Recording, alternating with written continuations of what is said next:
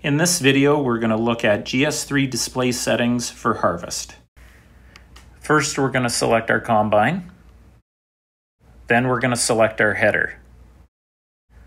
Then we're going to select the icon that has the header width. Then we're going to select the width of our header and enter the correct width. The width affects our documentation, so we want it to be correct. After that, we're going to adjust our record stop height. I've just got some typical values in here, but you want to adjust accordingly. This is when the documentation starts and stops, so make sure that's set right. Then we're going to select the auto icon at the right and make sure our automatic header modes are selected. I've got 3 typical settings checked here. This is what I recommend. If you wish to add, say, the real speed resume or the real position resume or your fore after zoom, you can check mark those boxes as you wish. That just means when you hit on your hydro handle, when you select the buttons 1, 2, and 3, say number 2, it will resume to the position of the reel you were just at or the real speed you were just at, okay?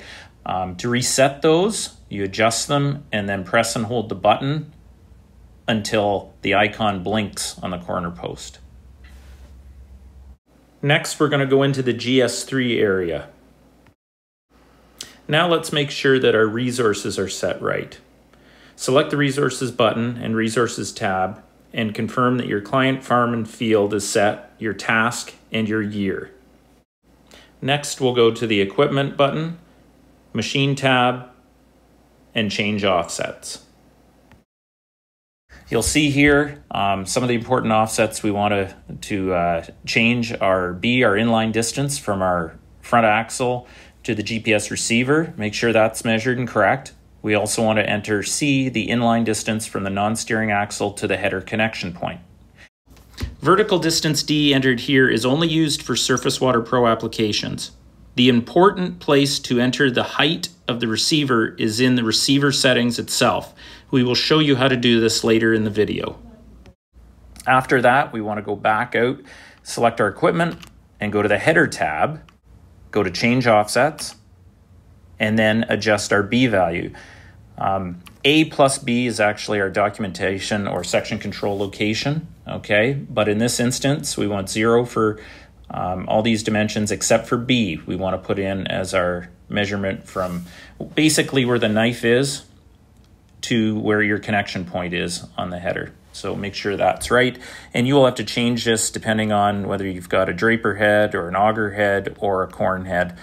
I've got a typical example in here for a draper I used, but please measure accordingly to what you have on your machine. Another thing I wanted to mention was overlap control. Make sure this is checked on. What it does is it prevents overlap in your documentation. So when the header goes over a spot that's already been covered, it won't cover that twice. So make sure that's checked.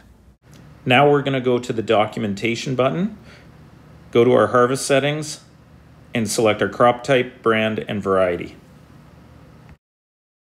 After connecting the header, there's some critical calibrations that should be done.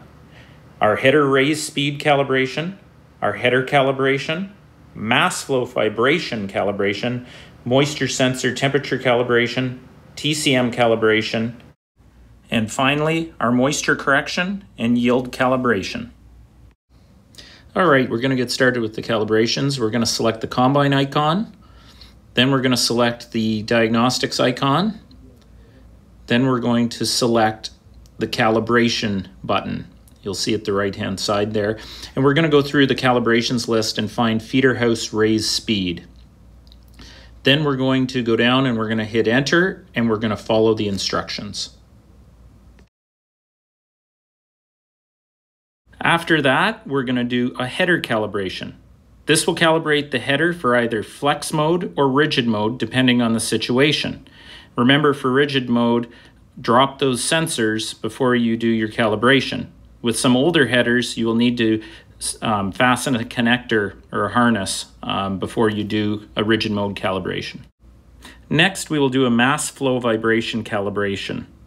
For this calibration, you want to make sure the separator and header are engaged and the header is in operating position and that the grain tank is empty.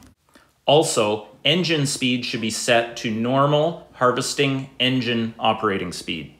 What's going on during this calibration is the sensors registering a no-flow situation and basically measuring the vibration out of the machine without any grain flow. Therefore, when grain flow is going across the sensor, it can differentiate what is actual grain flow versus what is just machine vibration. Next, we want to do our moisture sensor temperature calibration. First, we need to make sure that our moisture sensor is empty. To do this, take out the 2 pins at the bottom of the sensor, remove the little auger, and make sure everything's empty. Put it back together, and then proceed with the calibration. This calibration is really just setting to make sure the temperature is reading correctly. What you want to do is offset it so that the sensor temperature measures the same as the ambient temperature outside the combine.